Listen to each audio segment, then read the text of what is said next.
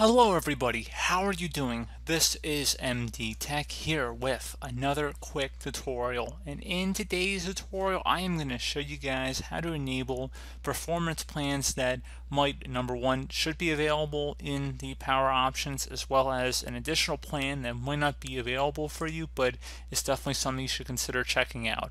So generally speaking, there's different power plans with different settings depending on if you're plugged in or on battery power, in which allows you to better utilize the specs on your computer and better utilize the power consumption to performance trade-off.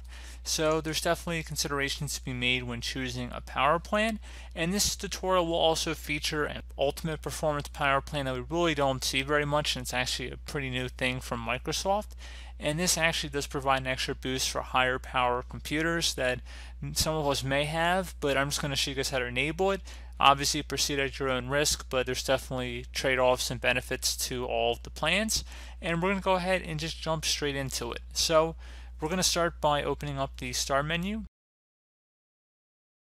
and type in CMD. Best match should come back with command prompt. You want to go ahead and right click on that and select Run as Administrator.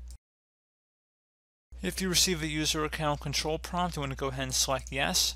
And now I'm going to have all the main power plans in the description of the video for the commands you can paste in here if you're missing any one in particular. Now you can create your own custom plans, which I've made a tutorial of fairly recently about that, so you can check that one out. Or you can go ahead and just, like I said, do one of the default recommended ones I'm going to have in the description of the video. So if you're missing high performance, you just want to copy that and paste it into the command prompt here. I'm actually going to copy the ultimate performance one just to go give it a try here. And then I'm going to paste it into the top bar of the command prompt here by right clicking on it, selecting edit, and then pasting it in. And it should show up that it has run here. It should be a little blinking cursor. I'm going to go minimize out of there. And I believe if we do open up power options, so we might have to go through power and sleep settings here. You can go to the control panel. This is just going to make us work a little bit more, but under related settings, we're going to do additional power settings.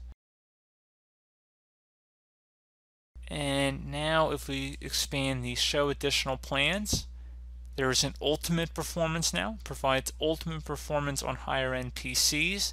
Now I said proceed with caution on this. However, you know what? It's worth a shot. I mean, I would try it. So, go ahead and select that, and then you just close out of here, restart your computer, and then see if you have a little bit more of a performance boost.